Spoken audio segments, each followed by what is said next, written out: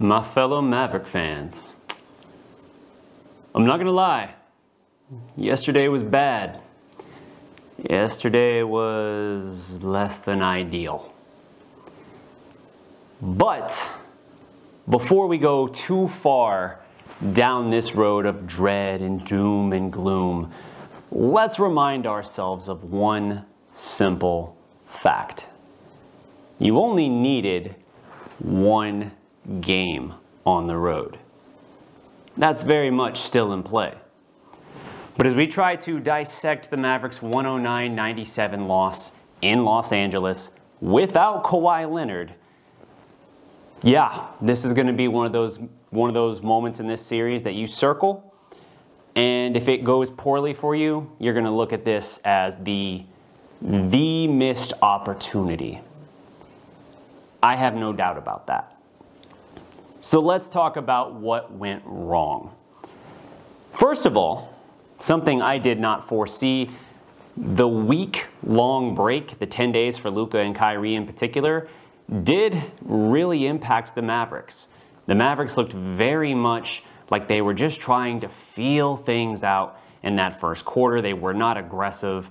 They were searching and not really pushing or controlling the pace, kind of just playing into the Clippers' hands. And we saw that early on because the Clippers jumped right out of the gate into a comfortable lead, almost immediately to double digits. And it's attacking us in a place I didn't expect them to hold much of an advantage, that being Zubac's bodying Daniel Gafford throughout the entirety of the game. But Zubac gets like 6 straight points just getting position and bodying Daniel Gafford down into the paint deep for just easy lay-ins. And anytime you have that happen, that's a bad tone setter. Because I already was expecting, a mixed game if we got a game from Derek Lively. He did play hard, but he also looks like an inexperienced rookie who is admittedly carrying, very understandably, a lot on his mind right now. So when you had Gafford get into early foul trouble and getting bodied by Zubac, that was immediate concern for me as a Mavericks fan. What's more is Dallas just couldn't buy a bucket to save their lives. They looked like a team not used to playing in that environment. And they've got guys who thrive on that. Luka and Kyrie have historically thrived in difficult environments. And yet, you have a situation where they combine in the first half to go 5 of 17. And similar to when we talked about the last Mavericks regular season win, that second quarter, it was the second quarter where this game was effectively decided. Why? Because the Mavericks managed 8 points in that second quarter. They shot, I want to make sure I got this here. I got this from Kevin Gray during the game. The Mavericks, first of all, you're down like 20 points at the end of one quarter. You're down 18. But more than that, 9 of 40 from the field, 2 of 18 from 3, and only 8 points in a quarter. So that was the entire first half. 9 of 40 from the field, 2 of 18 from 3. I think Luka was like 1 of his first 7, and 8 points in the second quarter. That's right there where this game effectively was decided, because as you look at the specifics here, the Clippers were able to just control the game offensively and defensively. When they wanted to bully the Mavericks, they were able to bully the Mavericks. They got 34 in the first frame, did the Clippers, 22 in the second, 31 in the third, 22 in the second.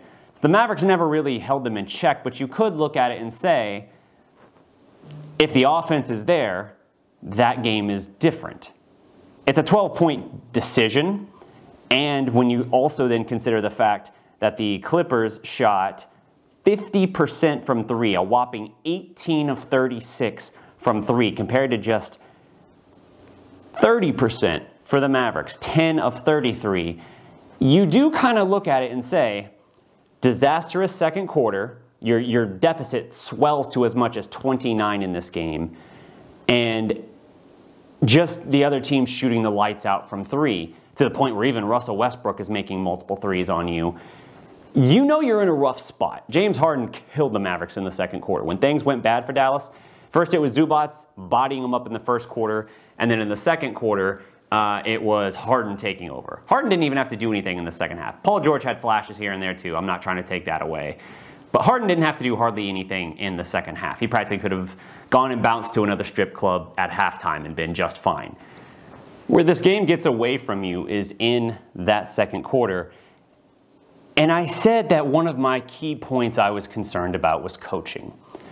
Jason Kidd's management of a game, whether it be his rotations, whether it be his adjusting, and just seeing a moment unfold in a game and being able to realize and act accordingly with whatever course of action he needs to take. I said I had concerns there, and I talked about this not just in the playoff run, I talked about this even looking towards the future when I assume he'll have a new contract.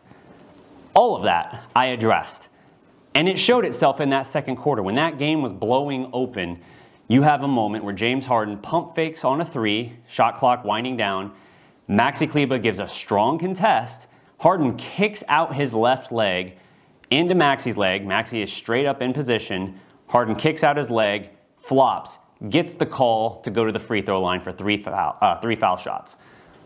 Jason Kidd doesn't challenge. Even the broadcasters, even the national media broadcasters are baffled by this decision not to challenge the play. You're in a crucial moment and you're giving an automatic free throw shooter 3 free points. Dallas is in a situation at that point where they're down like 20 plus points. It's a mind-boggling decision because you can't come back in the fourth quarter. I know you might be thinking like, well, you got to hang on to that challenge because you just don't know in a pivotal moment where you might be later. No, this is that pivotal moment. If you don't stop the bleeding now, if you let this hole get much deeper, you're not going to climb back out. You can lose the game now. You really can. And that's effectively what happens because that play goes, Dallas makes no effort to challenge, they get 3 more points. Again, the lead swells to 29 before Dallas comes out and starts to do something about it. That does come in the form of Luka and Kyrie after the break. In the third quarter, Luka and Kyrie, who were a combined 5 of 17 in the first half, just come out cooking. Luka literally changed his shoes. He was debuting some new sneaker and literally switched at halftime. We know he'll do that. And you had 8 points in the second quarter. The first 3 minutes of the third quarter, you got 9. They came out responding. The adjustments were good. My problem is the adjustments needed to happen earlier. And it's not as simple as just like, all right, they need to just sit and stew and Luka needs to change shoes and then we respond. Like you needed to respond earlier than that. And so as you're trying to climb out of this hole, Luka and Kyrie in that third quarter had like 20 of the Mavericks' 22 points. Kyrie in particular was an absolute menace in that quarter. In the third quarter alone, Kyrie had 20 points, 8 of 8 from the field, 2 of 2 from 3, 2 of 2 at the line. Stellar. The problem is that the hole was too big and the Mavericks still couldn't get enough defensive stops. When you had that barrage at the end of the first half, where it's like, at the end of the third quarter, where Dallas hits a 3, gives up the 3 immediately in the corner, where it's just like, how did you not get back and set in time for that? For the corner 3, basically straight down the court. Dallas comes back, gets a 3. Clippers get a 3. Like, they just traded 3 with the Clippers on like 4 straight possessions. And I just couldn't help but feel like, even when you're finally making the shots, you're not climbing back into it. Hardaway hits a 3 at more or less the buzzer of the third quarter, and it doesn't matter because you've already fallen too far back. You're down 18 going into the fourth quarter, and that's just not a good place to be against a good team, even without Kawhi Leonard, because you're getting bodied inside, and a guy that I thought was going to be a real and true difference maker in this game, in this series, was an absolute ghost, a shell of himself. Now, part of that, he does tweak his ankle at one point early on, but Daniel Gafford was invisible out there. It was truly the first time that watching Gafford on the floor for the Mavericks, other than maybe against the Pacers where they were trying to play pace and not using him much. This was really the first time I looked at him out there and I was like, dude, you're a liability right now. Daniel Gafford in 14 minutes, 1 of 4 from the field. Again, this was the man who led the NBA in field goal percentage. 3 points, 0 rebounds. And even when he made some good plays, he did have a sweet block on Paul George at the rim. Paul George trying to tomahawk it over him. He gets the block, but the problem is both him and Maxey went for the block. He gets it. It's a great capping the dunk effort, but the ball falls right to Zubac under the basket. Zubac gets an easy lay-in. Easy bucket.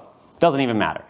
And that just kind of was indicative of how the game went, particularly the second half, because even when Dallas forced a loose ball, whether it was the ball bouncing off of the rim a certain way, Dallas deflecting a pass, picking a dude's pocket and the ball's loose now in the open court, it was one of those games that kept falling back to the Clippers. It kept finding its way back into Clipper hands. And so even those 50-50 balls weren't falling Dallas's way. And when the Clippers, at the end of the third quarter, were a plus 24 from 3, that paired with a just atrocious second quarter, that paired with a rusty, very just stagnant offense for the Mavericks in the first half. And that includes Luka and Kyrie. Kyrie had several bad plays to open this game. Luka had several bad plays to open this game. I think it was the second possession of the game. Kyrie is just watching the ball come off the rim, doesn't box out, and they get an offensive rebound that kicks straight out to Paul George for a 3. And it was like, that's for a guy that had a very great leadership vocal answer 2 days ago about being ready, we don't got time for this shit. That was a really asleep on your feet play. A couple plays later, he doesn't get into proper position and gives up an easy and 1 to Zubac when Zubac is just really taking over at the start of that first quarter. And the Clippers are just picking on Kyrie defensively. And so you're looking at this and you're just like, man, that's not good. Kyrie isn't playing great. Luka's not hitting anything right now. He's getting the looks he wants, but he's not finishing these plays. He's not able to pick on Zubac right now, but it looks more like a Zubac revenge game, although we talked about how Luka just destroys Zubac. Zubac was killing the Mavericks in this game, and Luka couldn't get anything going for a good while. So even though you still ended a game where Luka finishes with 33 points, 13 rebounds, 6 assists, Kyrie Irving ends with 31 points, 7 rebounds, 4 assists on 10 of 18 shooting. You just don't have enough. Your complementary pieces, you had one other double-digit scorer, PJ Washington, at 11.7 boards, and he was a whopping 4 of 10 from the field. Now, guys were showing effort out there. Derrick Jones Jr., PJ Washington, flashes of Derek Lively a little bit as well. Just all out relentless. I loved that. The problem was that the Mavericks couldn't get anything going offensively, and they were just making way too many boneheaded plays. You saw Luka getting frustrated at times with his teammates, with the officials, frustrated with himself, and they could not convert anything when they absolutely, positively had to have it. And when you have Russell Westbrook playing the old, as Nick Angstad said on Twitter, the old Patrick Beverley thing, that's ironic in itself. Playing to the crowd, being the instigator, and then turning around and be like, what? Me? He's getting the crowd fired up. He's getting his teammates fired up. The fact that he's then also hitting a couple corner threes is getting his team fired up. He's the agitator, and it's working. And it's why I said I thought he was an X factor in this series. Meanwhile, the guy I said was going to be an X factor for the Mavericks, Exum, did nothing. 16 minutes, 3 points, 2 boards, 1 of 4 from the field. He was a minus 11. For as good as he was against Harden in 2018, man, I know Harden's damage was all that second quarter, but he was not a difference maker in this game. No Maverick other than Luka and Kyrie could do anything. They couldn't do anything for a first half. And then, even in spite of all that, this is a game where Dallas is simply outcoached. Because as I look at this, yes, Zubac had a career-high 20 points, had 15 boards, was huge. But as I look at this game, despite that second quarter, despite the Clippers shooting the 3 the way that they did, they were right there. The Mavericks cut it within reason early in the fourth quarter, had momentum going. The way they played that whole third quarter, they got 2 guys finally going, but they couldn't get enough stops. And why couldn't they get enough stops? Because in a critical juncture coming out of a timeout, Jason Kidd made another, I felt, poor decision. The Mavericks had used an 11-3 run to start the fourth quarter, and Jason Kidd rolls out. Now, they had some success with small ball 5, Maxey at the 5, but it came out of a timeout with Maxey still at the 5, and also utilizing Hardaway. And that spelled doom because they had cut it to 15. They had momentum, an 11-3 run, and the Clippers just coming out of the timeout, made an adjustment, and just started getting buckets. Paul George alone had a 7-0 run after that. And the Mavericks kind of waffled back and forth, cutting it down a little bit, cutting it down, but it just could not get the stops that they needed. The Mavericks couldn't buy a 3, again, could not do anything to get the stops they needed. And then in a pivotal moment when the game was still there, still for the taking, because the Mavericks did rebound well. As I talked about, one of the trends of them post-deadline, even though the defense wasn't there, 109 is not horrible, by the way, for how many you gave up, especially against a talented team. The problem, and the rebounding was there. The Mavericks only lost the rebounding battle by 4. It was 45-41, 10 offensive for the Clippers, 9 for the Mavericks. By the way, the Mavericks also had 9 blocks and 7 steals. All that's great. But they could not get the key stops they needed, and they couldn't buy a 3 to save their lives. And so that, combined with a poorly timed rotational decision, I felt put them in a hole that they ultimately could not climb out of, and decided this game. For what it's worth, Jason Kidd, as the Mavericks head coach, is now 0-4 in Game 1s. That is something. I got that wrong, by the way, in my preview ahead of time. I thought they won Game 1 against Utah 2 years ago. They did not. They lost that game. And then won the next 2 to be up 2-1 with Luka coming back. Foul trouble played a big role in Gafford's start. And when Gafford was immediately in foul trouble and couldn't make any sort of impact in the game, and then Lively was inexperienced and not able to get them what they needed, he struggled at times bringing the ball in, whether it was for an alley-oop, whether it was for a rebound, whatever.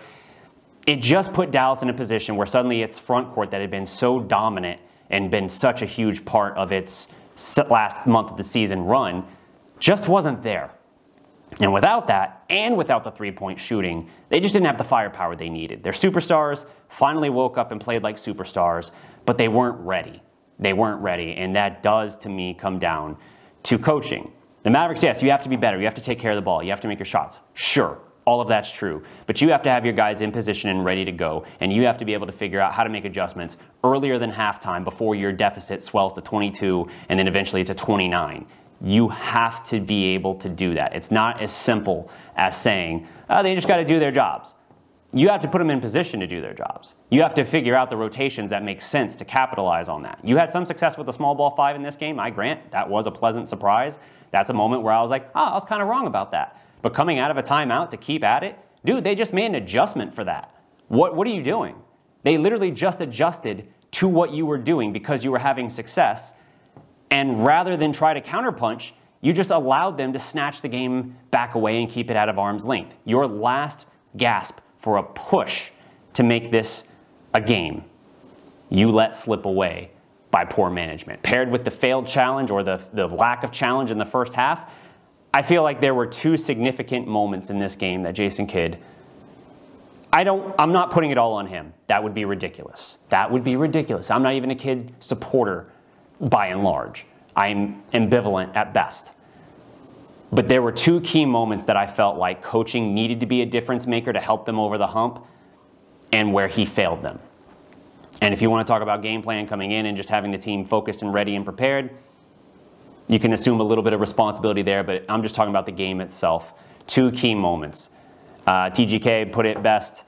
That's like 2 strikes for Jason Kidd. If you got a 3-strike setup, that's 2 strikes in game 1. And now you just dropped a game without Kawhi Leonard by double-digit points. But I'm going to close with this. My dude, Annie and Duca, had the best perspective of this. We're prisoners of the moment. We're all going to look at this and we're all going to say, oh my God, everything is awful. We'll never win a game. We're going to lose in 5. We're garbage. We can't do anything here. You can't look at things that way because playoffs is all about adjustments, game to game. And again, if Jason Kidd's 0-4, never won a game 1 in his coaching experience with the Mavericks, all right, well, technically, as Mavs coach in a playoff series, he's only been beaten 1 time in a series. And he got us to the Western Finals for that to happen. You only have to earn a split, is Annie's point. You win game 2, even if Kawhi is back, you win game 2, you take home court advantage. Now, you just made life more difficult for yourself. You put yourself behind the 8 ball, but the series is not over. So I'm going to actually be here and be a little bit more positive about this and say that, yes, I called Mavericks in 6. I'm still calling Mavericks in 6. But I think they got a lot that they got to show. And the way they showed out in that second half, their main guys at least, and their defensive effort and preparation, great. Role players, I said before, play better at home than they do on the road. You just got to get one guy going with Luka and Kyrie, and that is a different game, despite the Clippers' 3-point shooting, despite that second quarter. You get out of your own way, or you find one more piece to get going, and you could have had that game. So I'm not going to look at this doom and gloom and say it's all over, because I thought the Clippers played about as well as they could have played. Does that mean they can't play like that exactly for the rest of the series? No, they certainly could. But I'm willing to bet that Dallas is closer to their level than they showed, certainly in that first half. And if they play closer to their level, like they did in the second half, for the duration of a game, for the duration of a series, I still think Dallas in 6 is a possibility. That's my hill. I'm prepared to die on it. We'll see. That's all my time, though. Thank you so much for watching. If you haven't already, drop a like below, leave a comment, and subscribe to the Dallas Prospect. Until next time, guys, stay positive, be relentless, and remember, every legend was once a prospect. Peace! From prospect to legend.